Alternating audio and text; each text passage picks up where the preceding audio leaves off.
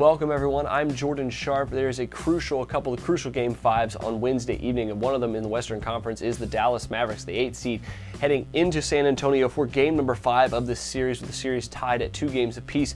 And the Mavs come in as a 6-point road underdog in this game with a total of 198 points.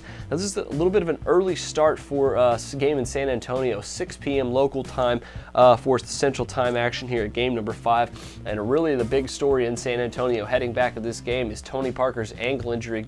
Grade 1 ankle sprain is the diagnosis for Tony Parker. Was pretty limited in game number 4. It could really have an effect on game number 5 depending on what his status is. Now, he has obviously had a few days to rest now, heading back to San Antonio, and it's not much of a flight, so really don't have to worry about swelling too much with that short flight from Dallas to San Antonio.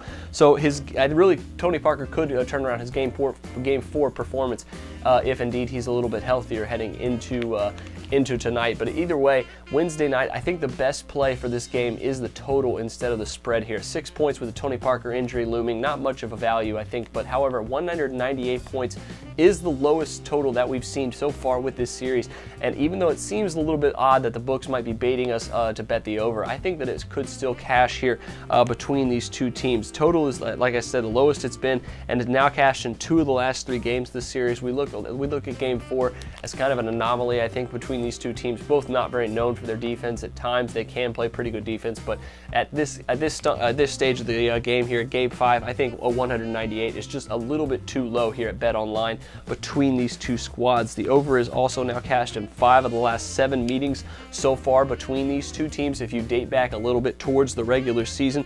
And with the total this low in San Antonio, I think the Spurs offense will likely improve from their poor performance they showed in game number 4 in Dallas. And like I said, if Parker is able to play some more, that could be a plus for this team. But either way, though, Greg Popovich will put the ball into either Manu Ginobili or Patty Mills' hands if Tony Parker is not being effective very quickly. So you don't have to worry about Parker lagging down the Spurs offense the entire game. I think they'll definitely turn things around, both teams, especially in San Antonio, and over 198 seems to be a pretty good play here from the Bet Online odds. So add that to your NBA picks here on Wednesday evening. Best of luck to you on this one. Make sure you check out my pick on the Brooklyn Nets and the Toronto Raptors as well in their Game 5 situation. But until then, I'm Jordan Sharp, and this has been another edition of The Sharp Pick.